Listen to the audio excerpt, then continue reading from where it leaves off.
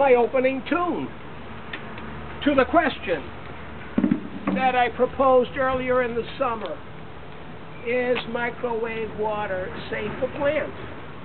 I started by giving this microwave water, but it's not a good experiment because I got rainfall, it's outside, so I put them in vases, and one I fed microwave water and one was regular tap water.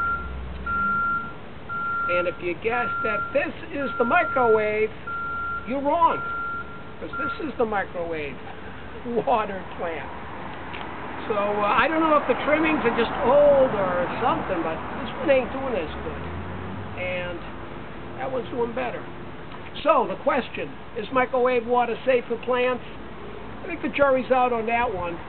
I don't use a microwave because I don't like the way it cuts and they leak.